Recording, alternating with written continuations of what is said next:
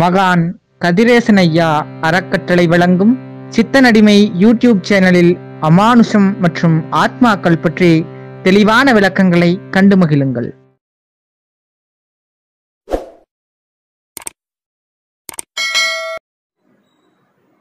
சித்தனடிமை YouTube channel நேயர்களுக்கு எனது அன்பான வணக்கம். உங்களை சந்திக்கல எனக்கு ரொம்ப சந்தோஷமாக இருக்குது. சித்தனடிமை யூடியூப் சேனலை பொறுத்த வரைக்கும் ஆவிகள் மற்றும் அமானுஷ்யத்தை பற்றியான விளக்கங்களை நம்ம தொடர்ந்து பார்த்து கொண்டு இருக்கோம். என்னுடைய வாழ்க்கையிலும் நான் சந்தித்த சில விஷயத்தில் இருக்கக்கூடிய உண்மைத்தன்மையும் உங்கள் கூட ஒவ்வொரு நாளும் பகிர்ந்துக்கிறதுல ஒவ்வொரு வீடியோலும் பகிர்ந்துக்கல எனக்கு ரொம்ப சந்தோஷமாக இருக்குது. நிறைய நண்பர்கள் கிண்டல் பண்ணுறாங்க, அவங்களுக்குலாம் எனக்கு ரொம்ப சந்தோஷமாக இருக்குது கிண்டல் பண்ணுறதை பார்த்தா. என்ன காரணம்னா, அப்போ தான் நம்ம இனியும் அதில் இருக்கக்கூடிய உண்மைத்தன்மையை விலக்கி சொல்ல முடியும் சொல்கிற ஒரு ஊண்டுதல் என்னுடைய மனதுக்குள்ளே ஒவ்வொரு வாட்டியும் வருது. போன வீடியோவுக்கு நண்பர்கள் நல்ல ஒரு கமெண்ட்டுகளை கொடுத்துருந்தீங்க, ரொம்ப ஒரு சந்தோஷமாக இருக்குது. இந்த வட எச்சினியை பற்றி நான் 2 வீடியோக்களுக்கு முன்னாடி நான் பேசியிருந்தேன். அந்த எச்சினியில் அதில் அந்த வீடியோவில் ஒரு நண்பர் ஒருத்தர் கேள்வி கேட்டிருந்தார். சிவ அணுன்ட்டு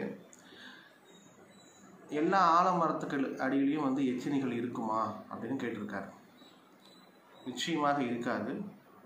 ஒரு சில மரங்கள் பக்கத்தில் தான் அது இருக்கும், மரத்தில் இருக்கும். சில எச்சினிகள் பார்த்தீங்கன்னா வேப்ப மரத்துலேயே இருக்கும். அதை நான் கேள்விப்பட்டிருக்கேன், பார்த்தது கிடையாது, கேள்விப்பட்டிருக்கேன்.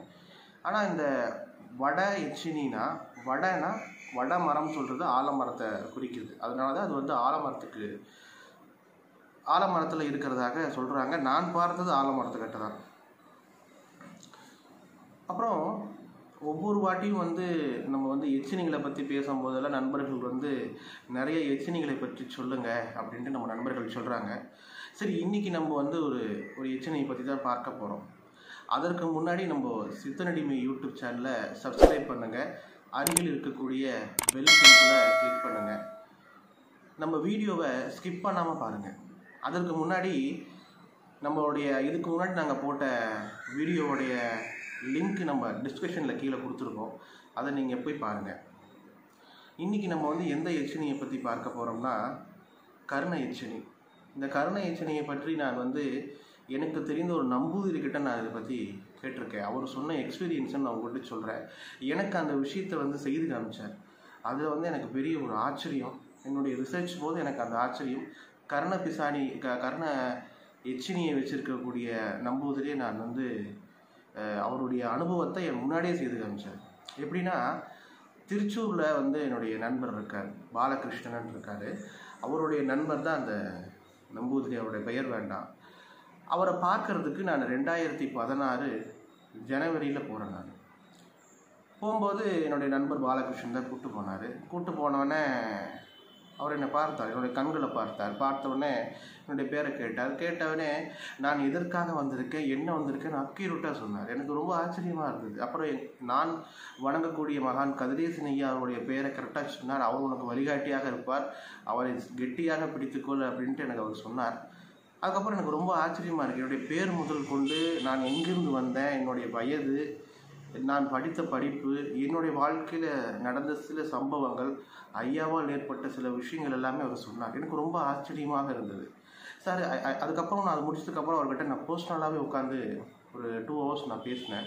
அப்போ நான் கேட்குறேன், ஐயா எப்படி உங்களால் இதெல்லாம் சொல்ல முடிஞ்சிச்சுன்னு சொல்லும்போது அவர் சொன்னார், இந்த கர்ண எச்சினால தான் இதெல்லாம் என்னால் சொல்ல முடியும், அதனுடைய வலது காதில் சொல்லும் அப்படின்னு அவர் சொன்னார். சரிங்க ஐயா, எனக்கு நாளைக்கு ஏதாவது நடக்க போகிறத பற்றி ஏதாவது சொல்ல முடியுமா அப்படின்னு நான் அவர்கிட்ட கேட்கும் போது அவர் சொன்ன சில விஷயங்கள் நடந்தது. அது உண்மைதான்.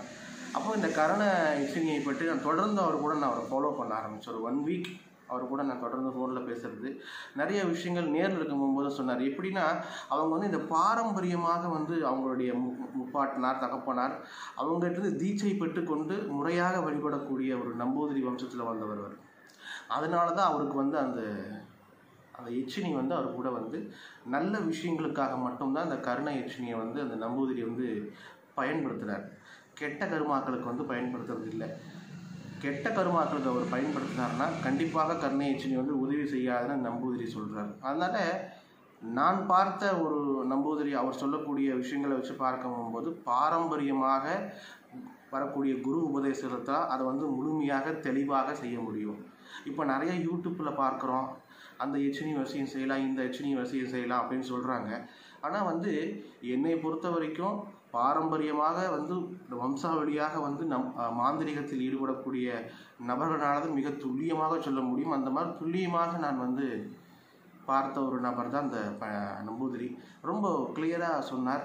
அதே மாதிரி வந்து பார்த்திங்கன்னா எங்கள் ஐயாவை பற்றி சொன்னது அவர் எனக்கு ரொம்ப ஒரு ஆச்சரியமாக இருந்தது. எப்படின்னா எச்சினிகளை வைத்து நல்லது இன்னைக்கு வரைக்கும் செய்து கொண்டு இருக்கார். அவர் கூட இந்த வீடியோவை வந்து கண்டிப்பாக பார்ப்பார். நான் கண்டிப்பாக ஷேர் பண்ண சொல்லியிருக்கேன் நம்மளுடைய நிர்வாகத்தில். ஏன்னா கர்ண பிசாசினி வேறு, கர்ண எச்சினி வேறு, ரெண்டு பேருமே வந்து டிஃப்ரெண்ட் வச்சுருக்காங்க. ஏன்னா கர்ண எச்சினின்னு சொல்கிறது வேறு, கர்ண பிசாசினின்னு சொல்கிறது வேறு. ரெண்டுக்கும் வித்தியாசங்கள் இருக்கிறதாகத்தான் அவர் எனக்கு சொன்னார். ரெண்டுமே நம்ம போட்டு குழப்பிக்கிறோம். கர்ண எச்சினி வந்து பார்த்திங்கன்னா ரொம்ப ஒரு நல்ல ஒரு எச்சினி, தெய்வ அம்சங்கள் புரிஞ்சது அப்படின்னு அந்த நம்ம நம்பூதிரி அவர்கள் சொன்னாங்க. அப்போ இதில் வந்து நான் என்ன தெரிஞ்சுக்கிறேன்னா, கர்ண பிசாசினி அப்படின்னு சொல்லக்கூடியது வேறு, கர்ண எச்சினின்னு சொல்கிறது வேறு. கர்ண எச்சினி தன்னுடைய வலது பக்கம் காதில் உட்காந்து சொல்லுன்னு அவர் சொன்னார். அப்போ நல்ல விஷயங்களுக்காக அதை பயன்படுத்தலாம். இன்றைக்கி வரைக்கும் அவர் பயன்படுத்தி கொண்டிருக்கார். அப்போது நான் பார்த்ததில் வந்து பார்த்திங்கன்னா கர்ண எச்சினி வந்து நல்ல விஷயங்களுக்கு பயன்படுத்தும். அதனால் அந்த மாதிரி எச்சினிகளை குரு உபதேசத்தோடு நீங்கள் வந்து தேடலில் இருக்கிறவங்களுக்கு நான் சொல்லிக்கிறேன், குரு உபதேசத்தோடு நீங்கள் வந்து அதை வந்து முயற்சி பண்ணுங்கள். கண்டிப்பாக நல்ல விஷயத்துக்கு பயன்படுத்துங்க.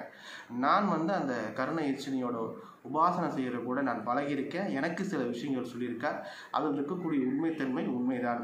என்னை பொறுத்த வரைக்கும் உங்கள் கூட இந்த விஷயத்தை பகிர்ந்துக்க எனக்கு ரொம்ப சந்தோஷமாக இருக்குது. ஒவ்வொரு விஷயமே சும்மா வந்து நம்ம வந்து அனுபவ ரீதியாகத்தான் சொல்ல முடியும். நம்ம கேட்டு தெரிஞ்சுக்கிட்டு புரிஞ்சுக்கிட்ட விஷயத்தை தான் நம்ம சித்தனடிமை யூடியூப் சேனலில் அவங்க கூட பகிர்ந்துக்கிட்டு இருக்கேன்.